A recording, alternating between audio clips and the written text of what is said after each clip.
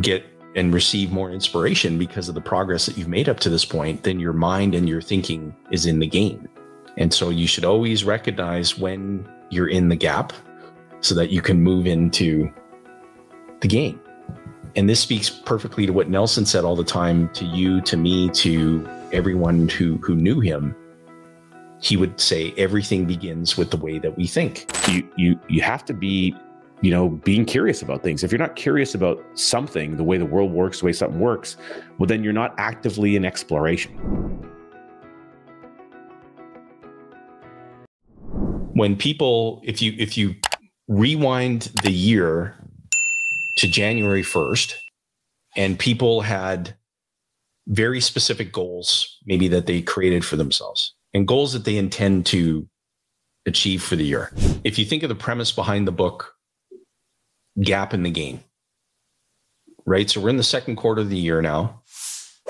And if you've set a goal, you've got a timeline to achieve it this year. If all you did was look at the distance that you have left to cover, then you're thinking, your mind is in the gap. Versus if you just kind of look over your shoulder and you gauge all the progress that you've made on your goal, or maybe goals up to this point this year, and you get and receive more inspiration because of the progress that you've made up to this point, then your mind and your thinking is in the game. And so you should always recognize when you're in the gap so that you can move into the game. And this speaks perfectly to what Nelson said all the time, to you, to me, to everyone who knew him. He would say, everything begins with the way that we think. And what happens for most people, and we can all relate to this. I am no different than anyone else. Like, we can all relate to this. When you decide, hey, I'm going to make a choice to, to better my life or to achieve this specific goal, you're going to feel the weight of the world on your shoulders. And whether for maybe some of our group, they want to make more money, they want to create more money, they want to improve their wealth, they want to expand their wealth, that can be heavy for people. And that's where most people break. They break and they go back to normal, even when being normal wasn't making them happy to begin with. And so you can control that. There's different ways that you can do that. And, but I'd love to hear your thoughts on what I just said, Rich. Well, it reminds me of that. I think, I'm trying to remember what the name of that movie was, but there's the guy, he's kind of crouching around, he's a bit of a hunchback, and he's talking about, he had to go look for like a brain. And instead of getting the normal brain, he got the Abby normal brain. And it's like the whole joke about the Abby normal. But I think that, what's been really helpful for me, I can only speak for myself, my own personal experiences, being involved in an organization like Ascendant, and additionally in coaching groups like Strategic Coach, and getting more accustomed to thinking about stuff in a quarterly format. So a year can go, as each year progresses in life, especially when you have children, the passing of that year seems to happen faster and faster. Yeah. It's like you look back on the year and it's like, where did it all go? Like, I can't believe the year's over. It's like gone. Like, but yet if you take some real time and you really reflect back, like I got a good recommendation from my friend Jimmy, and he's like, when you're reflecting back on your year, open up now with a smartphone, you open up and go through your, Google or iPhone photos and simply scroll through your timeline of photos and think about all the things you did. Think about all the pictures you got with your family and your kids and whatever the vacation and the events and like all these things that you've done. And it's like, oh, wow. Like a lot has been accomplished. Like, holy, like maybe you did a massive renovation. Maybe you did a flip project that was really profitable. So there's all these things that happen. And then we are moving on to the next thing and the next thing, that sometimes we forget about all the success that's already passed behind us. So thinking or doing things in a quarterly format, for me is really not natural. And I really have to put some focused energy on it. But it's like anything, it's building a habit. So now I'm trying to build quarterly habits, and I'm getting much better. And I'm really starting to recognize how looking at things in that way is improving for me, because I have to get clear on, if all I could get accomplished in this quarter, here's this laundry list of things. And Jayson, you've seen me write lists, and they're pretty chaotic. They're not linear. They're on angles. There's bubbles and circles and squares around everything. There's nothing linear about how I write things down on a whiteboard. But when I have all these, great ideas, and then I write them down and new ones show up, and it's like, wow, these are all wonderful, except there's a limited amount of time in this quarter. So what of all the things that are on here, if I could only accomplish, this one thing or these two items, would that mean everything else could be parked to the side and I don't have to look at it again? And so that's for me, it's hard to think about that way, but asking that question, asking those good questions changes the way I look at what I can accomplish over the next little, and what I'm really happy to get accomplished. When I go to review that quarter. And like in this most recent quarter, I took a couple of days. I've been getting in the habit of actually taking, for me, a full day or 2 days away, where I literally go book a hotel room, and I'm out, and I take the big giant like Post-it note stickies, and they're posted up on the wall in the hotel room, and I've got questions, and I'm Post-it notes, and I'm going through things and ideas, and I'm trying to carve out what I personally want to be working on over the next quarter. When I had my last day that I did that, and I looked through, the next date that I had planned where I'm going to do that again, I added up all the days where I was actually going to be able to do some work, because I had a vacation planned. There was a trip to Seattle planned. Like, there's a number of things where I'm not going to have any working time. I need to set aside family time and everything. There was only about 40 actually days, 45 days of actual days of energy that I could put into accomplishing these objectives. And I'm like, wow. If that's the actual amount of days I have, I need to reevaluate my list of what's reasonable to get accomplished in that time. Because you believe, well, I'm Superman, I can get it all done. Well, yeah, the reality is no, that's not the case. And that's a who, not how situation. Pointing to the other book that's behind you, is it's not so much a matter of what I can get accomplished. It's, can this thing or this idea or this project or this goal or this objective get accomplished, working with the team and the other people that are around me, or is there another resource I need to pull in, et cetera. So the thinking about now that limited window of time, if I really wanted to get this done, then what else needs to happen to allow it to get done so that it can still happen in that timeline, because I don't have the physical energy and time to push that thing over the mountain, if that makes sense. Yeah. So just, reflecting back on the year, you set these annual goals in the end of December or January, what have you, because it's annual. If you're not checking in or looking at it or referencing it on a regular basis, the first important step is writing it down and making sure you've captured it. And sometimes your brain is just automatically going to it's going to solve for that objective because it's important to you. But, if you're anything like me, it's going to solve for that in a chaotic fashion. If you want to have a little bit more maybe linear progression on what you're doing, so you can actually see that happening, and you can see the small steps building towards the big objective, then checking in on those goals on a regular basis is really important. Yeah, I agree. Because whatever it is that you're feeding your brain, whatever you're telling your brain and repeating, so the more frequently you do that, your brain's eventually going to buy it. And so if you set goals on January 1 and then you're not revisiting or looking at them until mid-September, right? You haven't programmed your brain to get to work on the things that you've set about to get achieved. And what I had referenced earlier about, there are ways when it starts to feel heavy, because for a lot of people that happens because either they maybe the timeline isn't right. The goal's great, but maybe the timeline isn't right. So they start to feel really heavy, and then they break back to normal. Normal wasn't making them happy to begin with, but yet it's more comfortable to go back there. There's ways to address it. So, the first way would be make sure you surround yourself with the right people. Well, what does the right people mean? Like, what do I mean when I say that? Well, surround yourself with people who aren't going to tolerate complaining. They aren't going to tolerate loathing. They aren't going to tolerate excuses or explanations. They're actually going to continue to be a source of support for you in a very encouraging and motivating way. where they just won't tolerate any of that other crap. And that's so powerful. And that when you talked about strategic coach and, I'm in Joe Polish's Genius Network and strategic coach, and most recently the Lifestyle Investor Mastermind with Justin Donald and his group. I'll ask you this question because you've got experience in coach. You think anyone in that group would tolerate loathing and excuses and complaining? You just wouldn't. You just wouldn't fit in. And you wouldn't engage with that person. Yeah. And then the second thing would be, focus on the most critical areas that are going to keep you moving forward. Always bigger, always better. Always bigger, always better.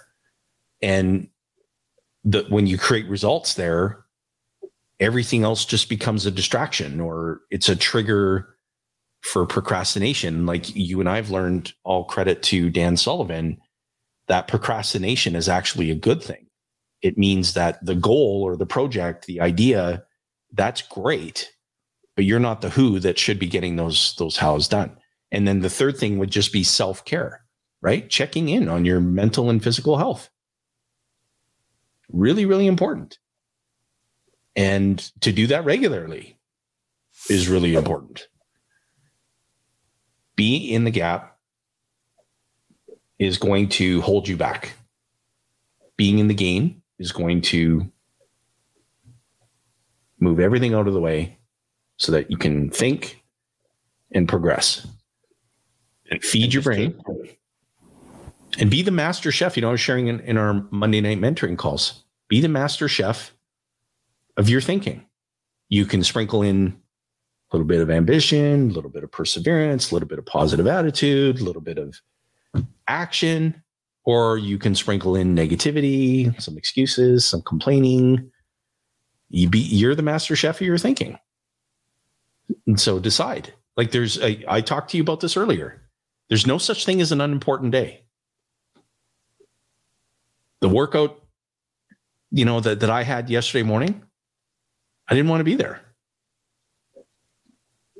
That's the most important workout to have, is the one that you didn't want to show up for.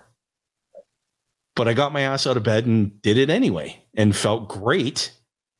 Doesn't it always feel great, the one that you didn't want to do? It's like at the end, you're like, oh, yeah, I can go and punch today right in the face. Not like Mike Tyson did to that guy on the airplane there, but like, I can go punch today right in the face. So, yeah, there's just, there's so much more to everything. Begins with the way that we think. Be careful what you feed your mind, because it's going to buy it. Is that period of time, is the thing that you're focusing on that's missing, that's not getting done or not getting accomplished, or how far off target you are with the goal you set and those kind of things. It's in that negative space that's not supporting you actually reaching the objective. The gain is in how far have you come? What have you already done and accomplished? You started at 0. Now you're at 15 and the target is, say, 50. Okay, great. You made it all the way to 15. Like, look at how far you've come. Right? Precisely. It's all about progress. Always constructing a future that's bigger than your past. And you get to decide what you bring with you from the past, and you get to decide what you leave behind. And so, we're so accustomed to hopping on and we're talking about all things, becoming your own banker and infinite banking and improving your wealth, accelerating your wealth. But we've got to also have more discussion about the engine that drives all that. What good is having all the wealth and all the stuff that you can accumulate if you're not happy, if you're just, there's no joy in what you're doing. Yeah. I mean, I'm sure anyone that's a listener of our show, our podcast, or in our community group would be, would resonate with the idea that, yeah, sure, you want more wealth and everything, but wealth isn't a monetary value.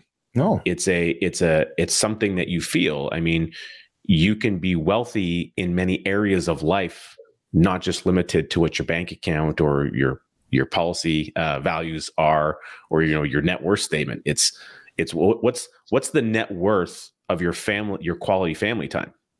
Yeah.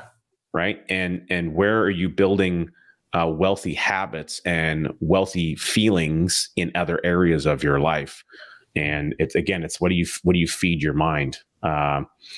It's there's so much really, really incredible things out in the world. There's lots of amazing podcasts. There's lots of things that can get your brain thinking positively, asking yourself good questions. So that's one of the things I like about podcasts. One that I really love is with Dan Sullivan and Peter Diamandis. It's the Exponential Wisdom podcast. And in that one, what's really helped me is it's helped me expand the way that I think about the future. Yeah. And recognizing all the different kinds of technology and around health categories and different things that are happening, and they're taking place, they're being built out in the world. I wouldn't otherwise be familiar with if I wasn't a listener of that particular show. But the things that they're thinking about, the possibilities that exist 10 years, 50, 20, 50, 100 years from now, and what's being built today and how they're approaching to, these future potential outcomes.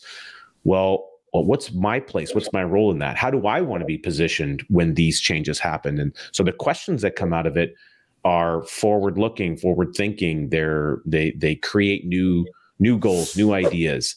And I didn't have those in my head before I started listening to that show. So that's just one isolated example of how, we're taking something new content, and we're feeding our brain to give ourselves the ability to ask a question that wasn't in our head before. I encourage people to develop a mindset of Curious George. You have to be, being curious about things. If you're not curious about something, the way the world works, the way something works, well, then you're not actively in exploration. And, absolutely. I think as human beings, we're designed to explore, to be explorers in different areas of our life, whether it's an internal exploration of what's going on with yourself or what have you, or it's an active exploration of something you don't yet know. That's how we learn and grow, and we're built to learn. We're really good at it. There's a quote that Nelson used to use in his presentations from John Holt, who was an educator. And I'm going to paraphrase from memory to the best of my degree, but it's: the human animal is a learning animal. We're good at it. What interferes with it is when people try to, basically blockade the process. We naturally are designed to do this. Don't interfere with it and get in the way. Like, that's a paraphrased version of the quote. But I always resonated with that. The human animal is a learning animal, and we're good at it. And that's kind of the premise of the whole. And John Holt was a very well-known educator. He wrote a number of books around that topic. And so Nelson used a number of his quotes in his seminars. And, always surround yourself with people who are pushing you to move forward, and people who are, pushing you to never settle, because potential, whatever it is that you're thinking, the actual potential is far bigger, far, far bigger. And I shared a story with a group in our Monday night mentoring deal. And I was telling the story, this fellow wanted to write a book and sort of document, the life of before, during, and after of Navy SEAL. So this guy wanted to do this book, and the Navy SEAL said, yeah, well, I want to, obviously come and meet you and talk to you. And so the SEAL shows up at this guy's house, and this guy's in his garage, and the SEAL goes, oh, I can see you got some fitness equipment. You got some gym equipment in here. Cool. Do 100 pull-ups. And the guy goes, you want me to do what? He says, I want you to do 100 pull-ups. We're not doing anything related to this book until you can do 100 pull-ups. And so the guy gets, knocks out maybe a handful, and he's just like ready to die. And the SEAL says, we're not doing anything as it relates to the book until you get to 100 pull-ups. So I'm talking several hours later, the guy finishes his 100th pull-up. Now you're ready to start talking to me about this book idea that you have, because your mind is going to quit on you long, long before your body will. Because the mind goes, you're done. And the muscles are like, we don't even know what that means, but we'll listen to you. And so he got this guy through. And the guy was thoroughly convinced that he couldn't do it. Well, your brain's buying that. So be careful what you tell yourself.